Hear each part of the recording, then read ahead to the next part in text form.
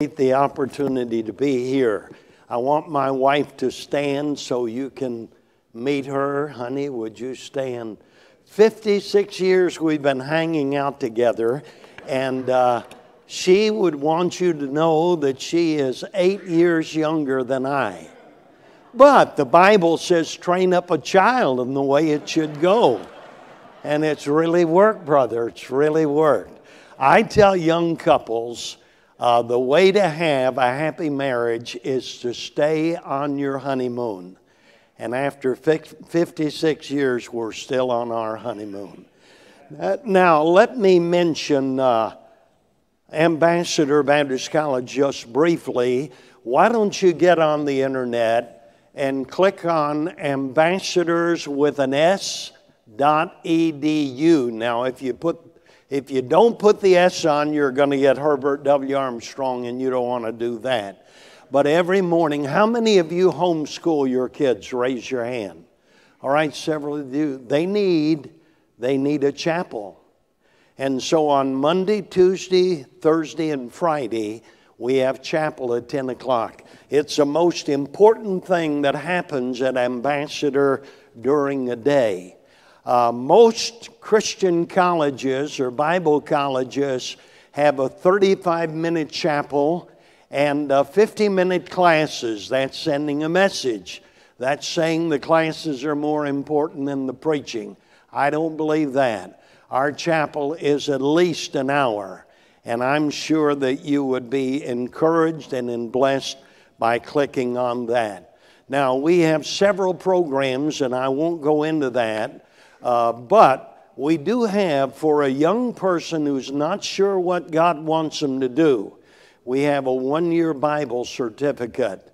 And they get more Bible in that one-year Bible certificate than I got majoring in Bible. I got 32 hours of Bible in 4 years. They get 36 hours of Bible. Our girls, by the way, let me say this.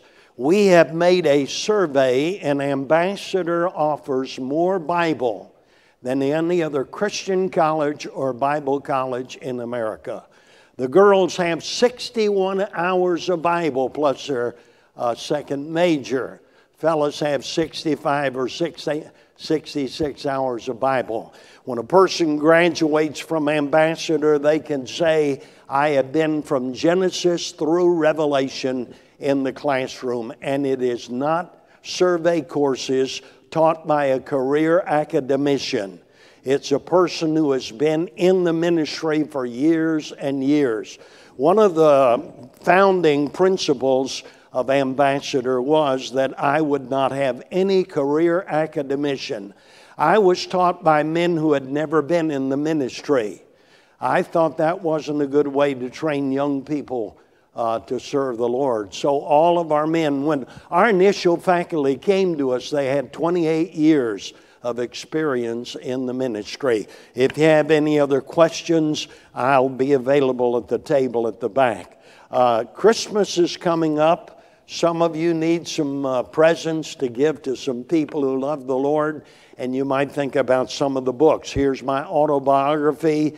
58 years in evangelism, 81 years on planet Earth. Here's my book on prophecy, and then the book on the 4 crises of youth. Also, pick up our prayer card. We do have a flash drive or a USB stick with 8 messages that are most requested of my ministry. Pastor mentioned to me that the first message he heard me preach was a message on the holiness of God. That's one of the 8 on the flash drive. And also my life story that was dramatized on Unshackle. All right, enough talking. Let's stand, please. Take your Bible and turn to Hebrews chapter 11. By the way, thank God for these young people that were here. Now, Pastor, as my wife and I go across America, we see a lot of gray hair, but we don't see very many churches with the amount of young people that stood up here tonight. The last church we were in Fairmont, West Virginia, Victory Baptist Church, they have a lot of young people. And it's so refreshing. We'll be going back to Shelby tomorrow, but it's so refreshing to be in two churches that have a large group of young people. All right, Hebrews chapter 11, verses 24 through 27. It says, by faith Moses, when he was come to years, refused to be called the son of Pharaoh's daughter, choosing rather to suffer affliction with the people of God than to enjoy the pleasures of sin for a season, esteeming the reproach of Christ greater riches than the treasures in Egypt, for he had respect unto the recompense of the reward. By faith he forsook Egypt, not fearing the wrath of the king, for he endured as seeing him who is invisible. Thank you very much. You may be seated. History tells us that the logical successor to the Pharaoh of Egypt would have been his son. In the event that Pharaoh did not have a son, his daughter's son would be the next Pharaoh of the land. Now, most of you are aware how Moses became Pharaoh's daughter's son. You remember Pharaoh's daughter was down by the river of Egypt taking her daily bath. Now, she did not take a weekly bath. She took a daily bath.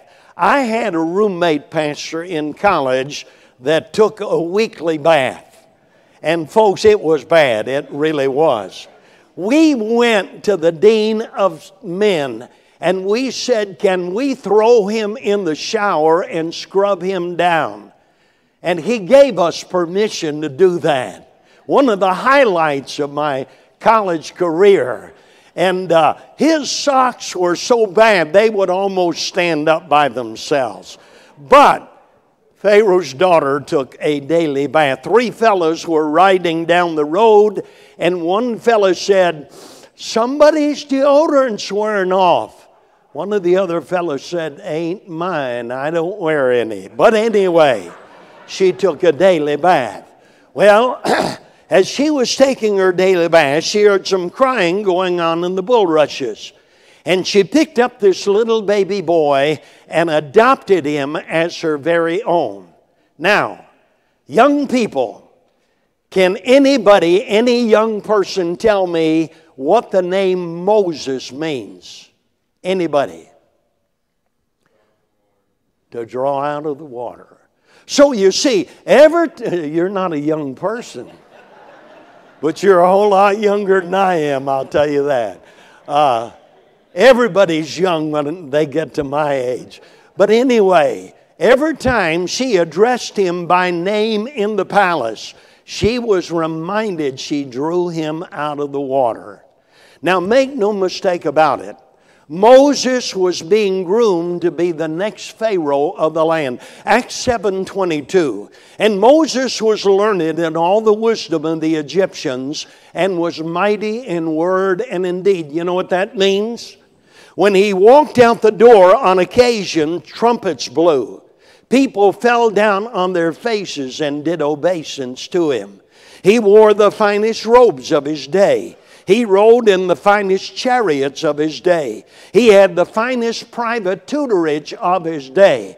But there came a time in Moses' life when he had a choice to make. Am I going to waste my life in the palace of the king as Pharaoh over the land of Egypt? Or am I going to let my life count for God? Tonight I'm speaking on this subject. What are you going to do with your life? Now, my outline is taken from the text. I wish I could claim credit for this outline, but God put it in the text. 3 words that start with the letter R. Number 1, verse 24. By faith, Moses, when he was come to years, refused to be called the son of Pharaoh's daughter. Number 1, his refusal. I want to ask, have you ever refused anything for the will of God? If you have not, then you're not in the will of God. Exodus chapter 2, verses 11 and 12, Moses is in the palace. And he's looking out, seeing his Hebrew brothers under hard labor and bondage. They were bent over in the red-hot Egyptian sun, making bricks out of slime and mortar. And the Egyptians would come along with their scorpion-like whips and crack them on the back. Well, Moses watched all of that he could take. He went down. He killed the Egyptian, buried him in the sand. With that act, he was saying no to the palace and yes to the will of God. Now, wait a minute. I'm not saying it was the will of God for Moses to kill that Egyptian. I'm not saying that. But I am saying that from the time he killed that Egyptian, he could never be king over the land of Egypt. Are you willing to refuse? There comes a time when a girl has to refuse a boyfriend for the will of God. We were just in San Antonio, Texas, and there were two girls, single missionaries, girl missionaries in that meeting. And I believe with all my heart, those young ladies did things that I could not do on the mission field. But there was a time in their life when they had to refuse a boyfriend. The boyfriend may have been a good Christian. He may have read his Bible. He may have gone on soul winning, but he wasn't called to go to the mission field. Those young ladies had to say no to those boyfriends for the will of God. There comes a time when a man has to refuse a raise in salary, a promotion in job for the will of God. Hey, the average Christian makes his decision based on a material reason. And when the average Christian goes to get a job, his sole motivation is, how much does it pay? It is not, is this the will of God for my life? I tell our students, don't make life decisions based on a material reason. Why? Lot went to Sodom. Why? A material reason. It was a good place to raise cattle. A dreadful place to rear children. Abraham went to the land of Canaan. He had never been there before. He didn't know what the land of Canaan was like for raising cattle. But I will tell you, his eyes were far above the land of Canaan. He looked for a city that had foundation, whose builder and maker is God. So he refused his wealth to follow the will of God. Are you willing to do that? There comes a time when a young person, listen carefully, has to refuse a scholarship to a college for the will of God. You say, well, I got a scholarship. Doesn't that prove it's the will of God? I say, show me that in the Bible. You know, the devil will give you a scholarship to keep you out of the will of God. I'm asking you, are you willing to refuse? Luke 9 in verse 23. If any man will come after me, let him deny himself and take up his cross daily and follow me. That's denial. Luke 14:26. If any man will come to me and hate not his father, his mother, his wife, his children, his brothers, and his sisters, yea, and his own life also, he cannot be my disciple. Now, young people, what does it mean when God says we're to hate our father and mother, etc.? You see, in the Bible, terms of emotion are terms of comparison. Jacob have I loved, Esau have I hated. So what Jesus is saying is this: I am to love the will of God so much that even the love for my father, mother, brothers, sisters, etc. will seem as hatred in comparison to my love for the will of God. Do you love the will of God that much? Paul was getting ready to leave Ephesus. He had labored there for 3 years. And the Miletum elders said, Paul, don't go to Jerusalem. If you go to Jerusalem, they're liable to kill you. They're liable to stone you. They're liable to put you in prison. You know what Paul responded? Acts 20:22 through 24. And now, behold, I go bound in the Spirit unto Jerusalem, not knowing the things that befall me there, save that in every city saying, bonds and afflictions abide me. But here's what he said: none of those things move me. Neither count I my life dear unto myself, so that I might finish my course with joy, and the ministry which I have received of the Lord Jesus, to testify of the gospel of the grace of God. You know what he was saying? He's saying, listen, I settled that a long time ago on the road to Damascus when I said, Lord, what wilt thou have me to do? And I believe the very moment that Paul was saved, he received the call to serve God. I believe that was true in my life. I was saved at the age of 15, 67 years ago. And I want to say, I believe the night I got saved is the very night God called me to preach. Because I settled it, Lord, what wilt thou have me to do? Have you ever said that? Paul said in Philippians 3, 7 and 8, but those things which were gain to me, those I counted loss for Jesus Christ. Yea, doubtless, and I count all things but loss, for the excellency of the knowledge of Christ Jesus my Lord, for whom I have suffered the loss of all things, and do count them but dung, that I may win Christ. You know what he was saying? He is saying, I've counted my own will to be garbage, refuse, in comparison to my love for the will of God. Galatians 6 and verse 14, but God forbid that I should glory, save in the cross of our Lord Jesus Christ, by whom the world is crucified unto me, and I unto the world. That's refusal. Galatians 2 and verse 20, I'm crucified with Christ. Nevertheless I live, yet not I, but Christ liveth in me. I ask you tonight, are you willing to refuse your own will for the will of God? I had come back from Kenya, Africa in 1976, our first mission field trip. And I'll tell you, Pastor, Brother David, the first night I was there, it changed my life. I used to hear missionaries say, you cannot know the needs of the field unless you see it firsthand. And I thought that was public relations to get to go to the mission field. But boy, the first night I was there, we went through roads that very few human beings have ever been. Those roads were so bad, my song leader's wife, Ms. Brubaker, was sick for 3 days on those roads. And I thought to myself, why in the world are we going on these roads? There couldn't be any human beings back here.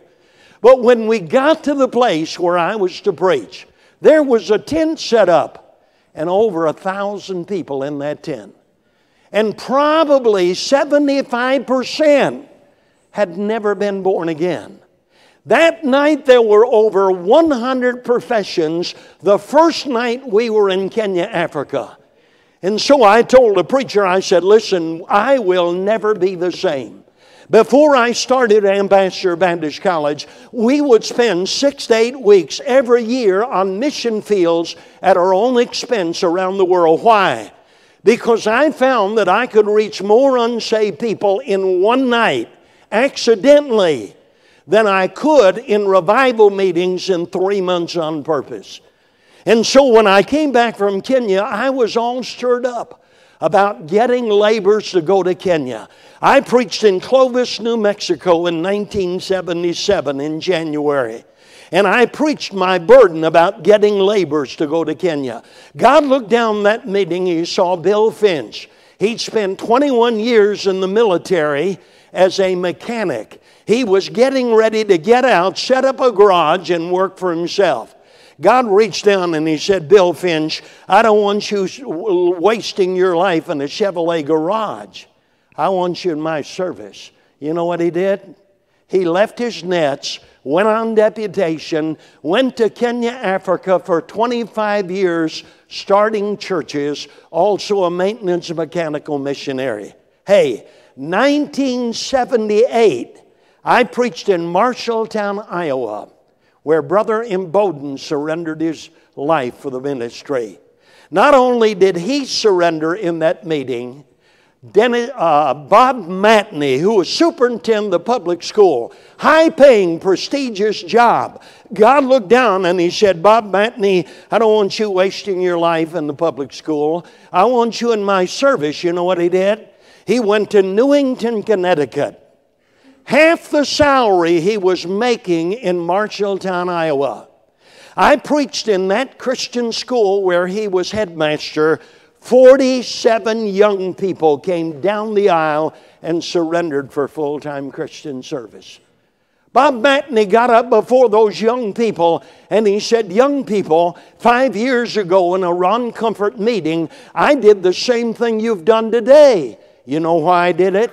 He said, if I spent all of my life in the public school, I could never see 47 young people surrender for full-time Christian service. I ask you tonight, are you willing to refuse? I'm never concerned, Pastor, about a young person who comes to me and says, Brother Comfort, I hope I find the will of God for my life. Now there's a promise connected to that, John 7:17. If any man willeth to do his will, he shall know.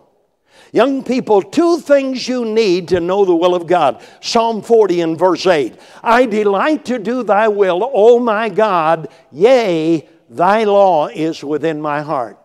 So the 2 things you need are, number 1, you need a desire to do the will of God. Number 2, you need to validate the will of God by the Word of God. Pastor, do you know the name J.T. Lyons? Do you know that name, David? He's one of the greatest missionaries of our day. He's in heaven now. 1986, we were coming back from Spain, but we met J.T. Lyons. And J.T. came to me and he said, Brother Comfort, let me tell you how we came to Spain. He said, I had spent 28 years in Liberia. I was a bush pilot. God had given us a new plane. And so I was coming home on furlough and came through Spain. And God began to speak to my heart about Spain. And he said, I started arguing with the Lord. I said, Lord, I'm 58 years of age. I had a hard time learning the language in Liberia.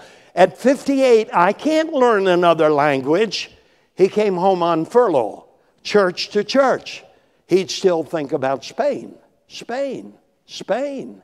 One night he went to bed and couldn't sleep. He tossed and turned. He got up and he opened his Bible to Romans chapter 15 and verse 24. It says, when I come into Spain, I will come unto you. So he went and he woke his wife up and he said, honey, it is settled. We're going to Spain. He validated the will of God by the Word of God. Are you willing to refuse? All right, number 2. Will you notice, please, verse 26. Number 1 is refusal. Number 2, his reproach. Verse 26. Esteeming the reproach of Christ greater riches than the treasures in Egypt. His reproach. In Exodus chapter 2, verses 13 and 14. Again, Moses is in the palace and he's looking out at his Hebrew brothers. And he sees them fighting each other. So he goes down and he breaks them up. He says, wait a minute, fellas. We're in this thing together. If we don't hang together, we're going to hang separately. You can't be fighting each other. You know what they said to him? They said, Big Shot, who made you a judge and a ruler over us? Who do you think you are? We saw what you did yesterday when you killed the Egyptian and you buried him in the sand. You're in big trouble with the Pharaoh of Egypt. Now, ladies and gentlemen, from that time on, he could never be Pharaoh over the land of Egypt by killing that Egyptian. And because of that, they started reproaching him. And ladies and gentlemen, they reproached him all the way for 40 years.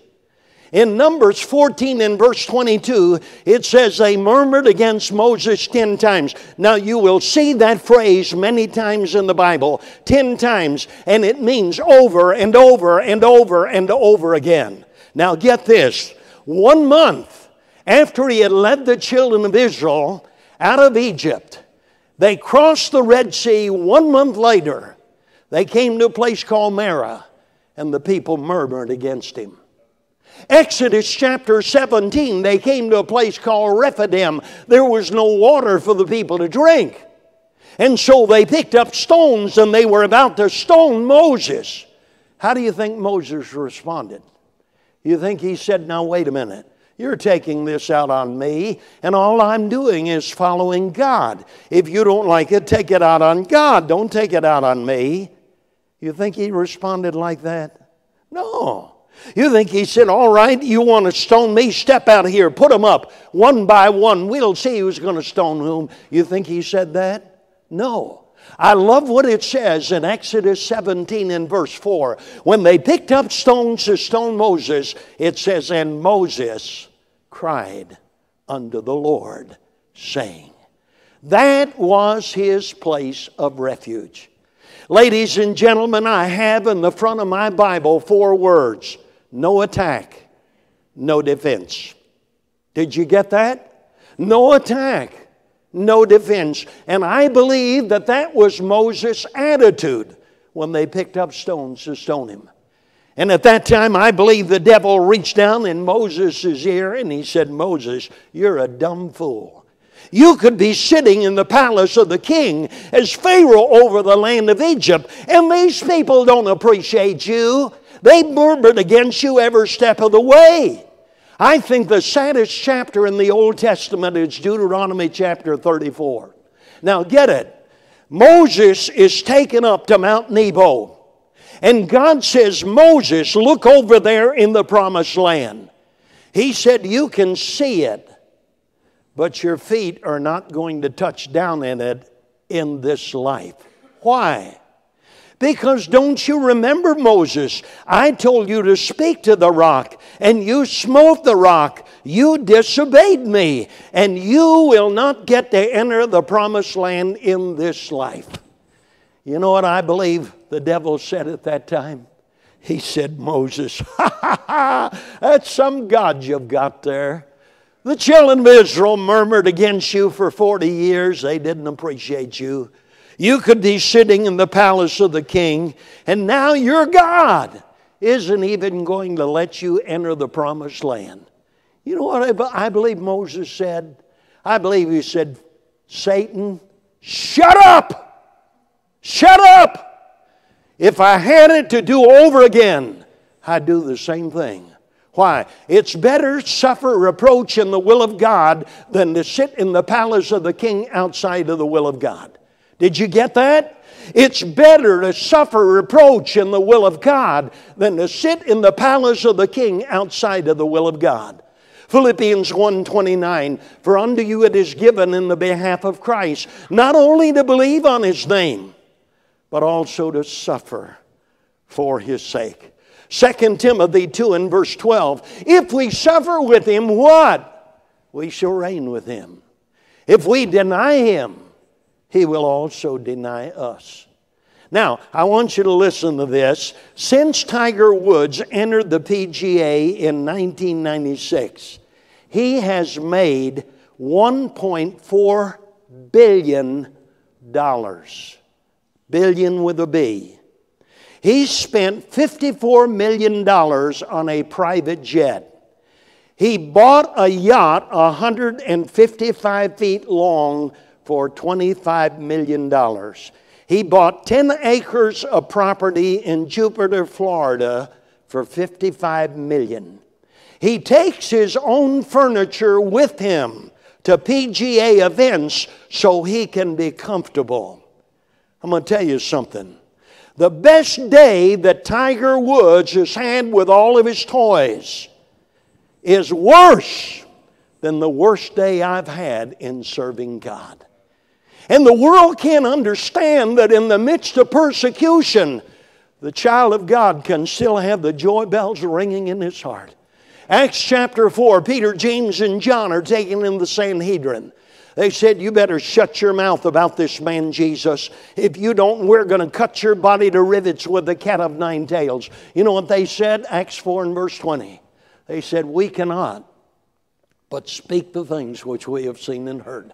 Go ahead and beat us. We're still going to preach about Jesus. In Acts chapter 5, it was different. This time they were not threatened, they were beaten. You know how they were beaten? 13 times on the right side, 13 times in the center, 13 times on the left side. And they left the Sanhedrin that day, Acts 5 and verse 41. And they departed from the presence of the council, what? Rejoicing that they were counted worthy to suffer shame for His name. Do you get that, ladies and gentlemen? They left the Sanhedrin. Their bodies were gushing blood. But you know what they were doing? They were singing, praise God from whom all blessings flow. And the only pace of peace and happiness is in the will of God. You know, the worst thing these Jews could do was to kill a Christian, because the more they killed the Christian, the more the Christians grew and multiplied. Acts chapter 7, Stephen is stoned. Acts chapter 8 and verse 4, that they that were scattered went everywhere preaching the word. Acts chapter 12, James has his head cut off. Acts 12 and verse 24, but the word of God grew and multiplied. Why? Romans 8, 38 and 39. For I am persuaded that neither life, nor death, nor angels, nor principalities, nor powers, nor things present, nor things to come, nor height, nor depth, nor any other creature shall be able to separate us from the love of God, which is in Christ Jesus our Lord. Folks, do you know that every disciple that Jesus had died a martyr's death? Except John. John was boiled in hot seething oil, banished to the Isle of Patmos, where he died a slow, painful, agonizing death. James, the brother of our Lord, when he was 92, was taken to prison, beaten with a leaded whip, the cat of nine tails. But on his way to his execution, he led his executioner to Christ. And they both went out and died a martyr's death. Matthew was slain with a large knife. Mark was dragged to death by the pillar of Alexandria. Luke was hanged on an olive tree. They got ready to crucify Peter. You know what Peter said? He said, no, I'm not worthy to die the way the Son of God did. So at Peter's own request, they crucified him upside down with his head pointing toward the ground. Ladies and gentlemen, do you know that's the origin of the so-called peace symbol or the broken cross? When Titus and his Roman soldiers marched into Jerusalem in 70 A.D. and they leveled the city, they carried the inverted or the broken cross. That has always been a symbol of anti-Christendom. And then I think about the Mamertine prison. No place that I've ever been in my life, except the open tomb of Christ, affected me like being in the Mamertine prison. You go in the Mamertine prison in Rome, and there's a stone floor with a grate. They would remove the grate. They would take the victim and throw him down to a dark, damp, dingy, dismal dungeon. On one side, Paul was chained to a Roman soldier. On the other side, he was chained to a Roman cell. As he would lie there on the floor, he could watch the rats as they gnawed away at his body. He could watch the lice as they crawled all over his body. And the guide told us just before they cut off the head of the Apostle Paul, are you listening? He led 37 of the guards to Jesus Christ. And as they cut off the head of the Apostle Paul, he was singing the praises of God. They had something, didn't they? I think about Polycarp, the aged pastor of the church of Smyrna. When Polycarp was well in his 90s, he was taken to the proconsul, urged to renounce his faith in Christ and escape martyrdom. Polycarp came out with these famous words. He said, 86 years have I served the Lord Christ, and He's never done me anything but good. They led this tottery old man out to nail him to the stake. They started to pound the 10-inch spikes in his hands. He said, no, no. He said, you don't have to nail me to the stake to secure my remaining in the fire. He said, the same God that gave me grace to come to the fire will give me grace to remain in the fire without being nailed to the stake. And that day, as they doused his body with pitch and they lit a match, Polycarp was heard praying this: I thank thee, O God, that thou hast preserved me until this moment, and given me the opportunity of taking my place among the martyrs. My, oh my. And I'm talking to some people in here tonight who won't stand up for Christ. And you deny Jesus Christ by your silence like Peter did. When somebody on your job uses God's name in vain, you warm your hands with the enemies of God and don't say a thing. God help us. All right, number one is refusal. Number two is reproach. Why? Because of number three, his reward. Notice, please, verse 26 again. Esteeming the reproach of Christ greater riches than the treasures in Egypt, for he had respect unto the recompense of the reward. Get it? Moses' eyes were on the finish line, and the distractions on the periphery did not bother him. His eyes were on the finish line. I tell our preacher boys this: when somebody gives you a compliment, let it go in one ear and out the other. If it lodges in the middle, you're in trouble. But there is a compliment that I relish. It's what the preacher said. 58 years I have preached, and many times people come to me and say, Brother Comfort, I heard you 50 years ago and you have not changed. I've got a stock answer. I'm too close to the finish line now to change. And folks, I'm not looking at what I did yesterday. I'm looking at what I'm doing today and tomorrow. Because there's a finish line I've got my eyes on. And the reward is threefold. Number one, there's the well done when we cross the finish line. 2 Timothy 4:6-8, Paul said, I'm now ready to be offered, and the time of my departure is at hand. I fought a good fight. I've finished the course. I've kept the faith. Henceforth there's a crown of righteousness laid up for me, which the Lord, the righteous judge, shall give me at that day, and not to me only, but unto all them also that love his appearing. Now, you remember that I told you in Deuteronomy chapter 34 that Moses was forbidden to enter the promised land in this life. All right? Get it. About 1,500 years later, Jesus is getting ready to go up to the Mount of Transfiguration. Peter, James, and John are with him. Get it. Who do they see on the Mount of Transfiguration? They see Moses and Elijah. You know why? I believe God came to Moses and he said, now Moses, you remember I didn't let you enter the promised land in your lifetime? But well done, thou good and faithful servant. I'm going to take you to the promised land with me now. So there's a well done. Number two, there's the peace and joy we have in our heart. John 15 verse 11, these things have I spoken unto you, that my joy might remain in you, and that your joy might be full. Young people, the peer group tells you, if you surrender for the will of God, God's going to make you miserable. I'm going to tell you who will make you miserable. The peer group will make you miserable. The only place of peace and happiness is in the will of God. I was preaching about 45 years ago, Pastor, in Atlanta, Georgia.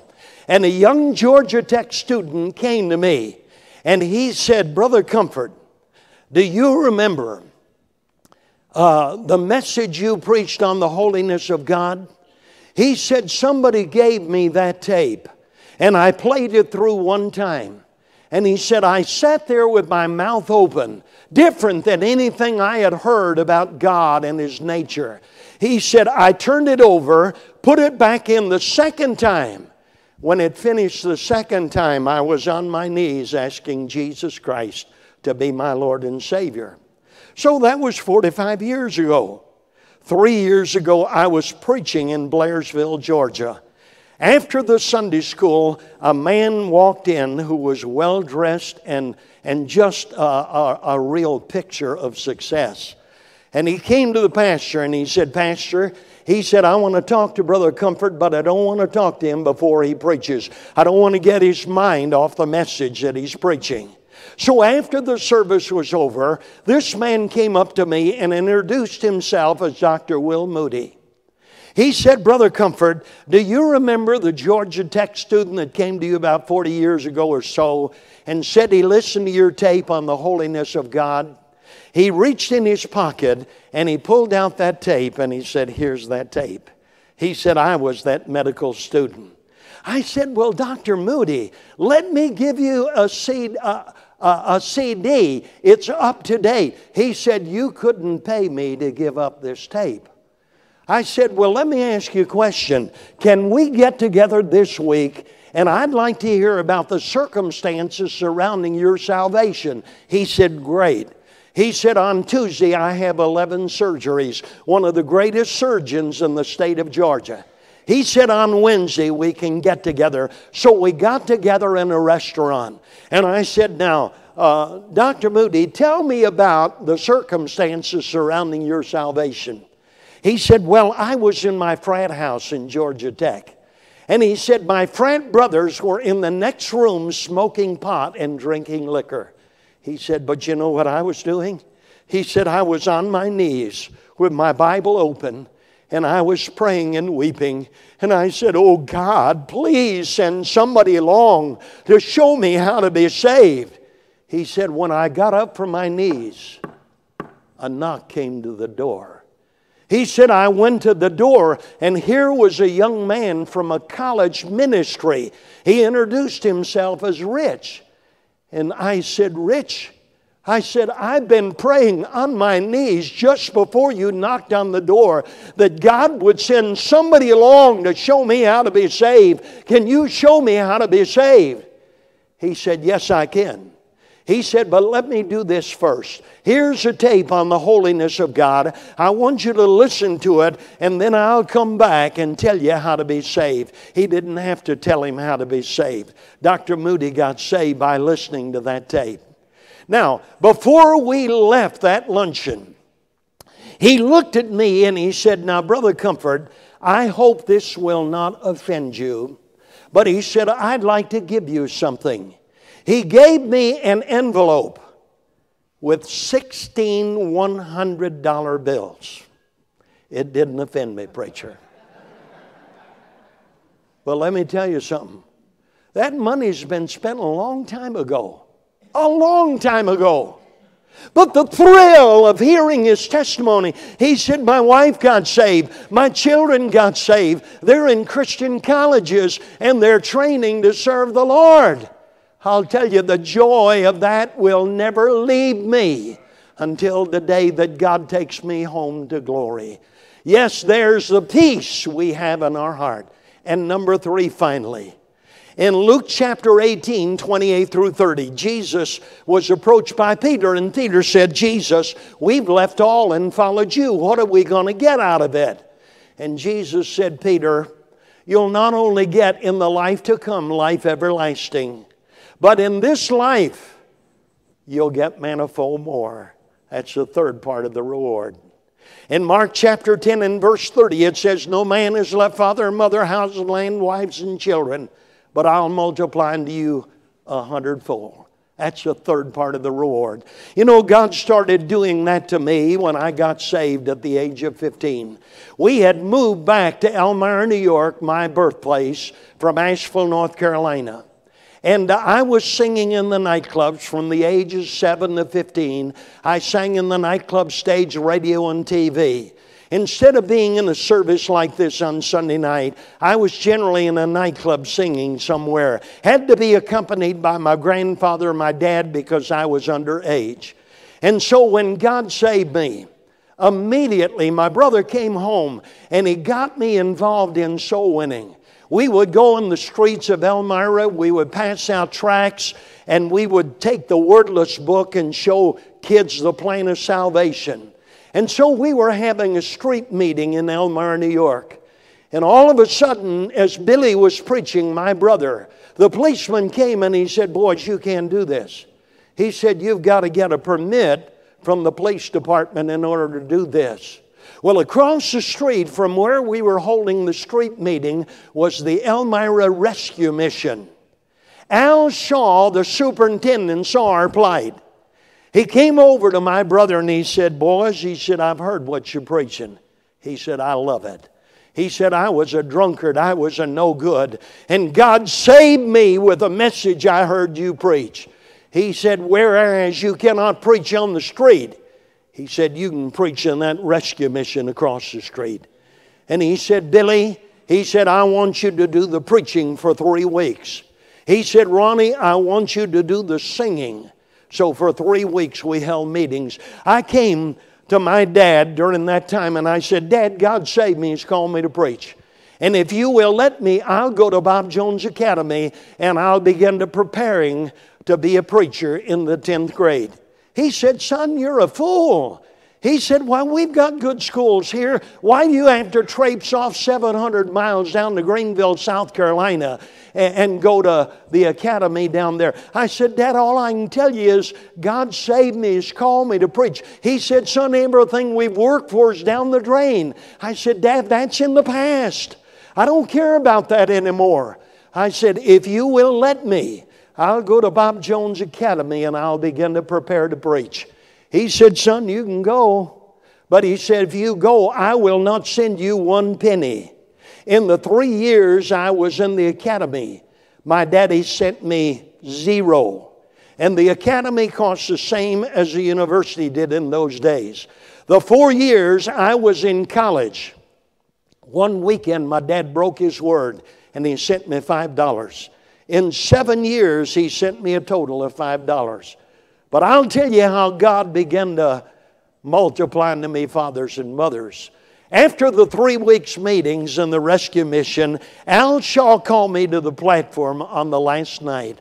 And he said, Ronnie, he said, the offerings have been $150. And these were his exact words. He said, you're my Timothy. You're my son in the faith. He said, I want you to take this $150 and apply in Bob Jones Academy. So God multiplied unto me a daddy. My first year in the academy, I had a roommate whose name was Billy Shelton. Billy lived in the dorm. His parents lived in Greenville. I believe God put him in the dorm for my benefit. One day Billy came to me and he said, Ron, he said, I've told my mom and dad about you and they want to meet you. He said, would you be willing to go home for supper with me this week? I said, Billy, I'd be glad to. Right away, God established a wonderful relationship with Mom and Dad Shelton and me. And they said, Ron, as long as you're at Bob Jones Academy or Bob Jones University, every weekend you'll go to the mailbox and you'll find an envelope from Mom and Dad Shelton with the money for your incidentals and sometimes a check to apply to your room, board, and tuition. Again, God multiplied unto me a father and a mother. After my senior year in high school, I went out to Caldwell, Idaho with a classmate, Ed Shaw. And Ed said, we can get you a job on construction. So I worked as a hod carrier for a bricklayer for 5 weeks. Our house was finished we were working on. And I looked all around Caldwell for some work and couldn't find any. Somebody came to me and said, Ron, if you can get to Chicago, there are good jobs and they pay well. You can earn some money to go back to school in the fall. So I hitchhiked from Caldwell, Idaho to Chicago, Illinois. I stayed in the YMCA hotel for 2 weeks and I came within a hair of finding a job. I guess I should say I came within a half an inch of finding a job. I went to the railroad and they measured me. And they said, you're 5 feet 5.5. And we don't hire anybody who is under 5 feet 6.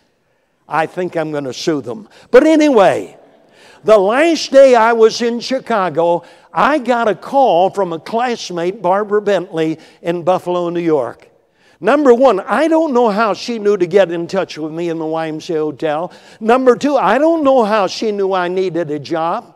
She said, Ron, I've talked to my mom and dad, and they want you to come to Buffalo and stay in our home this summer. My dad's an electrician, and you can be his helper for the rest of the summer and make some money to go back to school in the fall.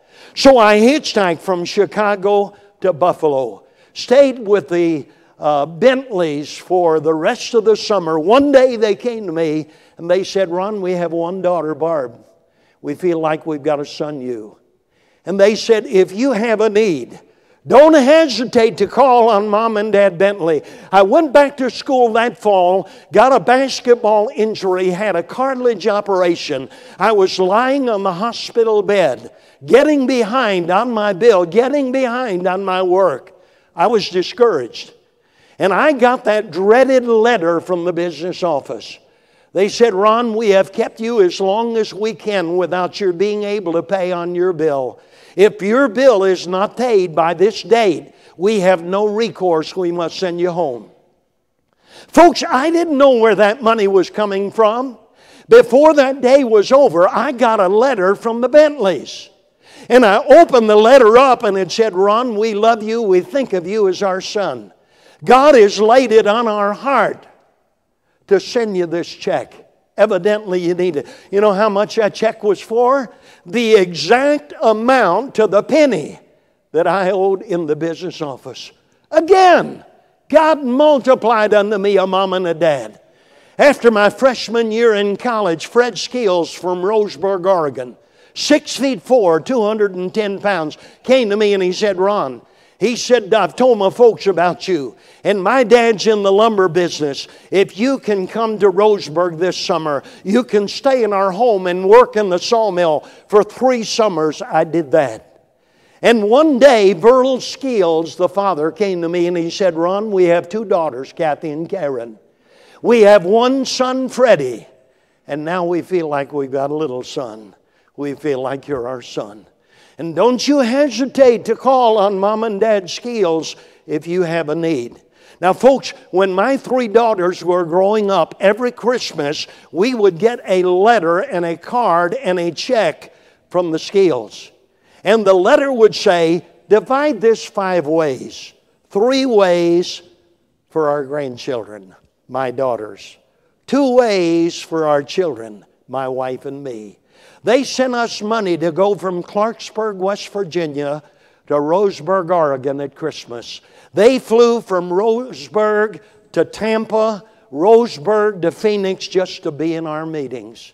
And I believe that if they were living today and I had a need, I could call Dad Skills and say, Dad, I need $10,000. Can I borrow $10,000? I believe that a check would be in the mail before the week was over for $10,000. Now, folks, why did God do that? I'm getting ready to close. The first Christmas I was home after being at Bob Jones Academy for 3 months, my mom and dad were drunk 9 out of 10 days.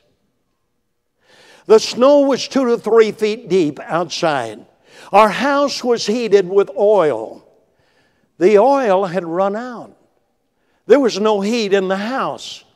And the last night I was home, Mom and Dad didn't even come home to be with me. And I sat in a rocking chair covered up with covers. I could see my breath. It was so cold. And I thought, 9 out of 10 days, my mom and dad had been drunk. They haven't come home to be with me the last night.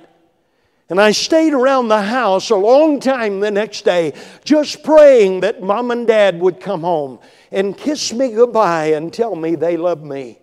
Finally, at 10 o'clock in the morning, I went out to the highway, stuck out my thumb. Tears were streaming down my face. I thought, 9 out of 10 days, my parents have been drunk. The last night I'm home, they haven't come home to be with me. And the last morning, they haven't even come home to kiss me goodbye and tell me they love me. But let me tell you something, folks.